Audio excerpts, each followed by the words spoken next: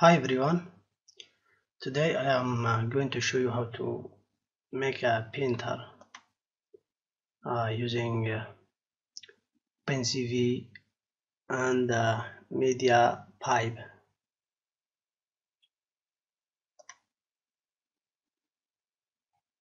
So you see here it's very stable and so fast.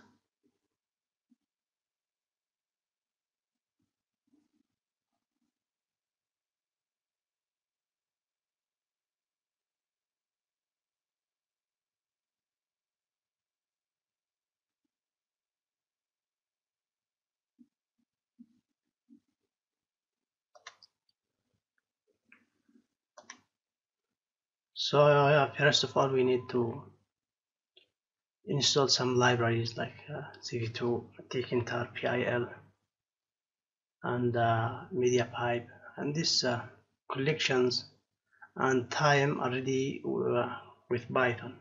Okay, so we need to make the frame, the Tekinter frame. Then we need to display the video stream on that frame. So we need this function and this function to show the frames per second. Okay, if you need it you can use it. So yeah, this is we initialize a label to put the video on it. Then we have this the painter. Okay, this function is for painting. If you see here we paint line.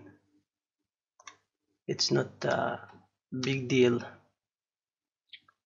In the run function we read the video, then we flip the frames, we resize the frame. After that we use the media pipe. Okay, we imported media pipe as MP. So we use the my hands. In fact it's my hands. Okay,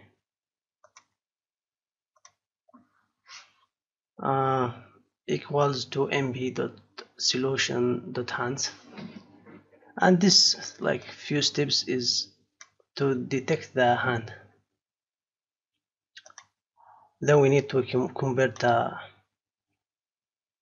frame to RGB,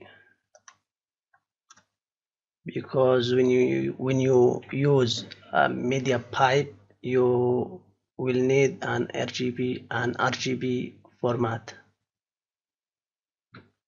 So we will put the result like if there is a hand on the video, so we will start to detect it. So yeah, this is we get the coordinates of the landmarks of the hand. If you see here,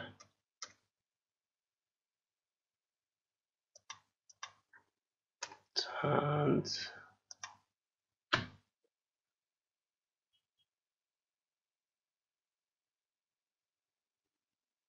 so you see this is the landmarks, and I am using this one. Of course I can use any one of these.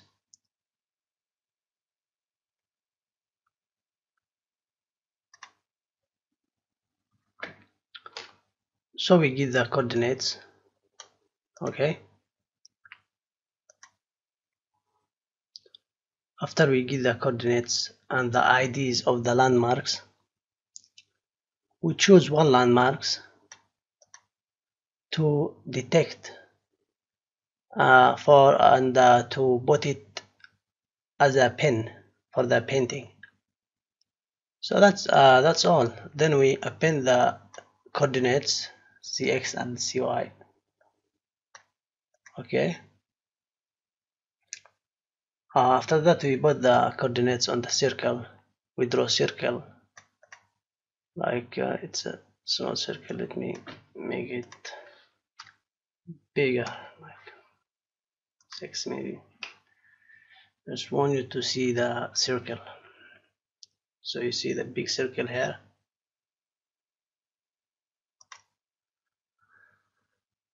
So yeah, this is the circle, and then we take the appending list of these R points and put it to the function, the painting function, and that's all.